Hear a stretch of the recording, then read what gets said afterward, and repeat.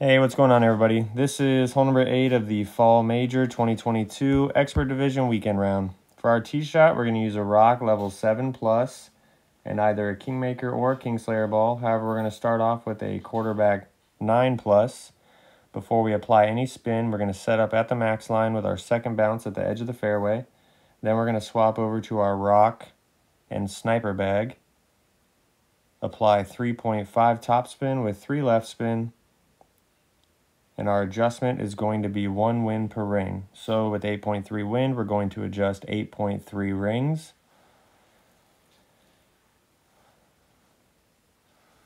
Then we're going to do about 1.7 balls of left curl.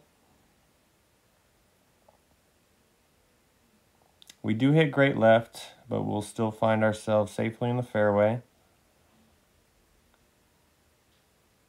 And we are going to roll out for a drive distance of 337 yards. For our approach shot, we're going to use a sniper level 9 and above.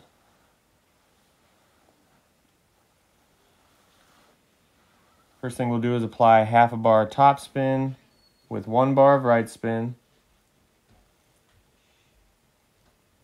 And then we're going to position ourselves so that the ball guide is to the hole, just to the front of the hole.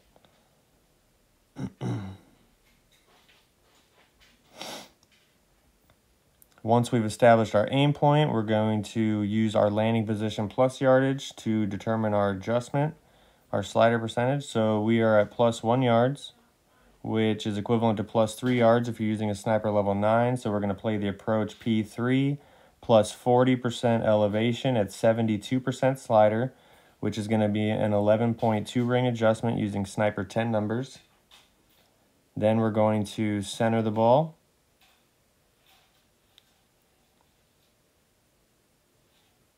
We hit perfect.